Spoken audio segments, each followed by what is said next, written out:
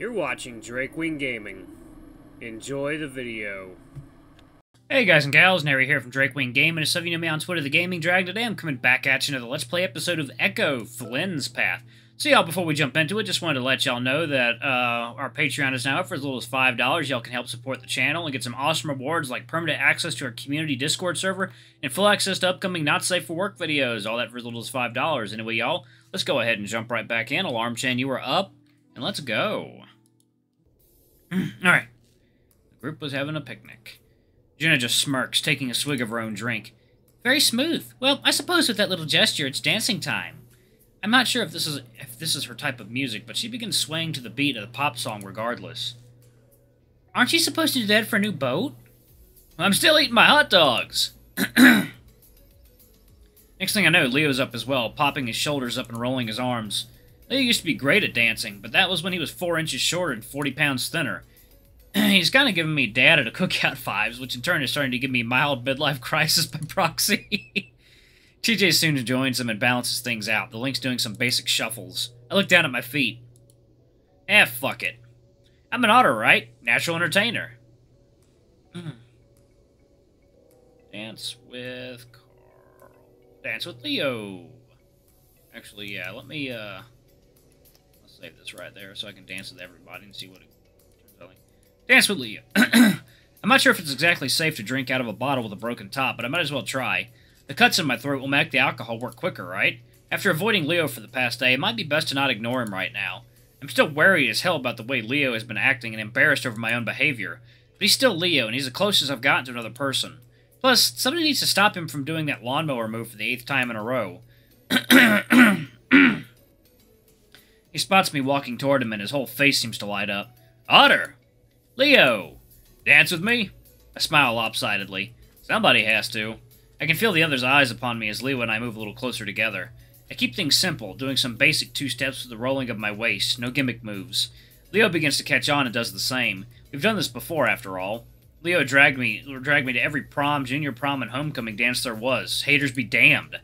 I wasn't much for those sorts of things, but he was the varsity football guy, so by unwritten high school law, he was expected to go to those things.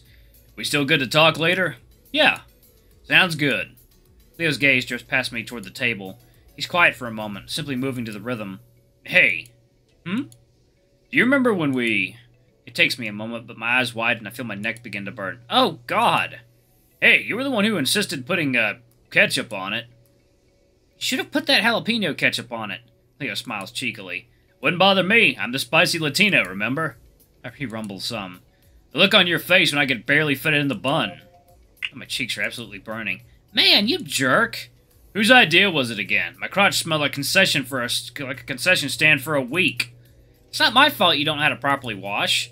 Hey, says Mr. Muskie himself. Let out a large puff of air. Feels just like when we were a couple. And that's the scary part. My mind reels back to Leo's confrontations with Flynn these past few days. His violent behavior. I take a step back, clearing my throat. Now, let's just dance, okay? I hear you. We continue on and it feels like just an hour passes.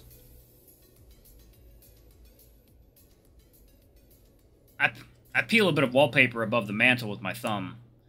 Man, I love shots like that. Just showing just old buildings in states of disrepair and how they contrast with the environment. Like, really something very beautiful and haunting about just decayed man-made structures just standing out in the middle of nowhere. Alright, let's see. Dance with TJ and Jenna! I'm not sure if it's exactly safe to drink out of a bottle with a broken top, but I might as well try. The cuts in my throat will make the alcohol work quicker, right? As I walk up to the two, Jenna already has an amused look on her face. Hey, do you guys wanna... Sure, Chase. Jenna's swaying her hips, arms above her head, with her paws swirling in slow circles. She's sort of like a less body belly dancer. TJ, meanwhile, is keeping things pretty basic with clutched fists, letting his shoulders roll to the rhythm. Oh, cool. I feel a bit put on the spot, both of them looking at me to see what sort of moves I'll put out. Second, water time.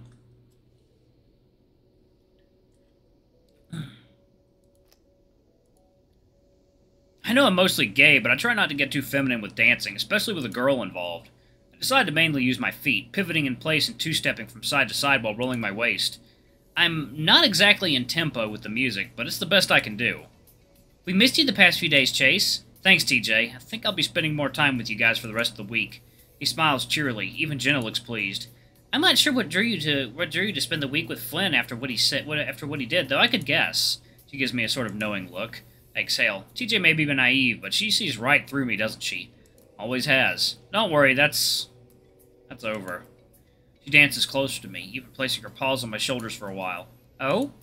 I guess I was just hoping that there was something, more to him, I mean, beyond the tough front he puts up. That was stupid. Yes, you were. Jenna says this rather matter-of-factly. She glances over at Leo, who appears to be in the midst of doing what I believe is known as a lawnmower by the grill. But I get it, he has his moments of genuine sweetness. Yet those are almost always surprising outliers from the norm. Girls all over the world fall for guys like him because they think they can change them. That's not how it works. What are you guys talking about? TJ moves closer, his ears twitching some as he tries to listen in over the music. Jenna pats him on the shoulder. Flynn and Chase are not getting along. Oh. She does a slight twirl, leaning close to me. Chase, why don't you... God damn it! Jenna tumbles to the ground, seething. Oh, Jesus, I'm sorry, Jenna. Leo stops his rendition of the garden hose and perks up. You kids all right? Chase stepped on my foot and I twisted it. Hurts like hell, but I'll be okay. Oh, no! Here, let me help you to the table. Please don't put any pressure on it just yet. The Finnick grits her teeth as she wraps an arm around TJ's shoulder and hops along to the table bench. Meanwhile, I'm standing here like a jackass. Good thing we have Mr. Sports Medicine here with us this afternoon. TJ smiles some, looking apologetic, despite having done nothing wrong. Carl gives TJ an ice pack and everyone gathers around. No one's dancing anymore, and it feels like an hour passes as we tend to Jenna's injury. Alright, let's see what else we got. That's with Carl. I'm not sure if it's exactly safe to drink out of a bottle with a broken top, but I might as well try. The cuts in my throat make the alcohol work quicker, right? I walk over to Carl, who is putting relish on what appears to be his third tofu dog. He looks up, offering a quick nod. Hey, dude! Hey, man! Want to dance? Carl looks at me with pure deadpan. He says nothing, his face completely devoid of expression. His eyes are vacant. I matches the expression. We stare at each other like this for about 15 seconds before Carl breaks into laughter. I do too. That's real funny, dude! You know, I was actually being kind of serious. Huh! The ram flubbers his lips, rotating on the bench so that his back rests against the table portion. He pats the spot next to him with a large paw. How about we just let the physically fit have the dance floor? I take a seat beside him, quirking an eyebrow. Are you saying I'm not physically fit? Carl reaches over, taking my broken bottle and replacing it with a fresh, whole one from the cooler. I'm just flattered and said that you're taking after my example for body goals. Oh my god! You're even doing the facial scruff thing. Chase, man, be honest with me. Do you believe you were born in the wrong body? That you actually should be heavy-set, cloven guy with horns? I know some forums that'll help you. I look down, holding my slightly bulging stomach with my paws. Ugh, I'm good for now. I glance back up, catching sight of Carl's eyes. Wait, are you not high right now? Nope, decided to stop mixing my downers after last night. Also, was hanging out with Daxton, and he kinda seems like the straight-edge type. Don't let dirty druggies into the Adastra Star Academy. Glad you're taking your duties seriously. Alright, second y'all. Is water time. I'm glad you're taking your duties seriously. God, dude, remember when we were gonna get into LARPing? Like, we watched all those videos of people doing it online, and we were so down.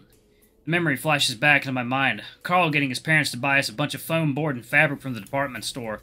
We started to make our own swords and stuff. Oh yeah, whatever stopped that? I think you discovered what gay sex was. Oh. I frown. That was about the time Leo and I started dating, wasn't it? Leo appears to be in the midst of doing what is known as a lawnmower, while TJ and Jenna dance together by the grill. Yup. I'm silent for a moment, not sure what to say. So I say the only thing I can think of. I'm sorry. For what? Carl turns, sitting down his tofu dog and looking at me. For ignoring you after Leo and I got together. Carl's brow raises ever so slightly. His lips purse and he looks down at his hooves. Oh, nah, it's fine, dude. I get it. I don't really compare to that. He gestures up to Leo, who's now doing what I think Flynn once called the garden hose. If I had a super hot girlfriend, I'd ditch your aquatic ass too. There's a slight teasing tone to his voice, though the fact that it is only a slight concerns me. Carl. He waves dismissively, putting on a placid smile. As we sit there in silence and drink, it feels like just an hour passes. Alright, now for Daxton. Alright, dance with Daxton. I'm not sure if it's exactly safe to drink out of a bottle with a broken top, but I might as well try. The cuts in my throat will make the alcohol work quicker, right? Daxton still isn't dancing. He's sort of just standing around and shifting his weight from foot to foot. Out of all the people here, I know him the least. Maybe in this circumstance, that's for the best. Plus, to hell with it, I'll admit it. He's cute in a kind of slimy, geeky way. Maybe I just have a thing for reptiles and amphibians. I mean, last night I fucked Flynn in the back room of a disgusting bar full of strangers, and here I am now with his roommate. Jesus, Chase, don't get ahead of yourself. I try to unkink my tail and myself and approach the tall salamander by the grill. He looks at me with a half smile. Hey! Hi! Want to dance? Daxton quickly looks off to the side, then back to me. He leans forward, speaking so only I can hear. Aren't you worried about the evil ex? I mean, the not evil ex, not technically your ex. I try not to look defensive. Dancing with somebody is not always some sort of romantic action. Oh, sorry. He smiles sheepishly. Like I said in the car yesterday, I'm new to parties. This is kind of cool. This is nothing. Just a gathering of a few friends. You should see real parties like the ones up in Pueblo. Or the ones back in the smoke room. He lets out a sharp, amused breath before taking a drink, seemingly in reaction to my wide-eyed expression. Well, Mike was telling me about what it was like back there. I took 2 separate showers when I got home after that. I rubbed the back of my neck, then managed a slightly wry smile. Hot or cold? Huh, funny. He exhales from his slitted nostrils. Remember, I'd like to talk to you later. But for now, I don't mind dancing with you, Chase. You don't mind? Daxton smirks, shaking his head a bit. As we begin to gyrate our arms and legs in a manner that could be loosely interpreted as dancing, I can practically feel Leo's eyes on my back. Carl makes a joke in between bites of tofu dogs, but I'm not really listening. Feels like just an hour passes. I peel a bit of wallpaper above the mantel with my thumb. Without all the furniture, the place looks much older than it actually is. I managed to get in by unlocking the front door with one of my credit cards. The deadbolt never worked, and I guess my parents didn't fix it after I left town. Everything kind of smells faintly familiar. Just dustier and without my mom's burning cinnamon incense that seemed to be a constant feature of my childhood. I rest my forearms against the windowsill and let my eyes lull a bit. Otter!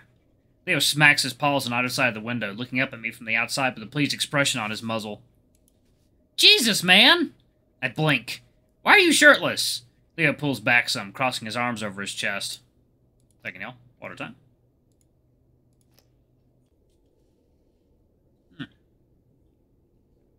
Alright.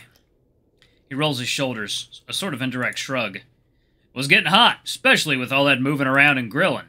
I give him a dubious look. Yeah, you're a hot dog, all right. Red Wolf responds with a delighted smile. I harumph, trying to change gears a bit. You're not, like, self-conscious or anything. I mean, isn't it like the height of football season for you anymore?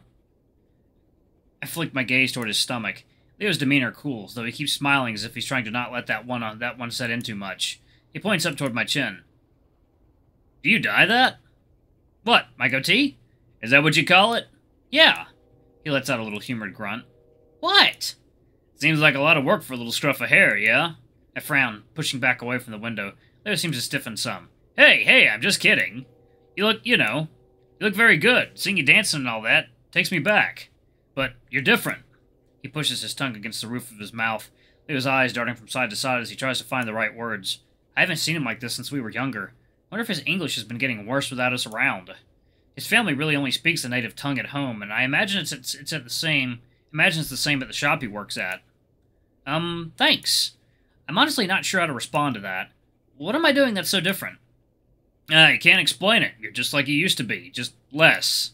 I feel a sinking sensation within my chest. Leo suddenly snaps his fingers. Mellowed out, that's it. Listen, Leo, you said you wanted to talk, right? Because if your big point is that I'm not a complete spaz anymore, I'm already aware. Leo furrows his white-ridged brow. You never were a spaz, and I was getting to that. Chase? I spin around and see the familiar salamander standing anxiously behind me. Oh, hi. Hola, scooter guy. Leo leans past me and waves. Hey, got time to talk, Chase? Sure. Fuck you, Leo. No. I'm actually kind of... This seems like a point that I should save. Because something terrible might happen. We'll talk to... yeah. Great, thank you. Chase. When I turn back, Leo's smile is growing more tight, though he tries to play off his reaction. Chase, I've been meaning to talk to you about some things. Leo lets out a large breath of air, checking his phone. Fucking Pops, man. He doesn't care whether or not it's my day off. Family helps family. Leo mumbles a few inaudible swears in his native language before looking at the two of us. Alright, y'all, I'm gonna go ahead and pause it right there. Thank you all so much for watching. Don't forget to like, comment, subscribe, ring that notification bell, and check out our Patreon. It really helps the channel. Anyway, I love you all. I'll see you on the next video. Bye-bye!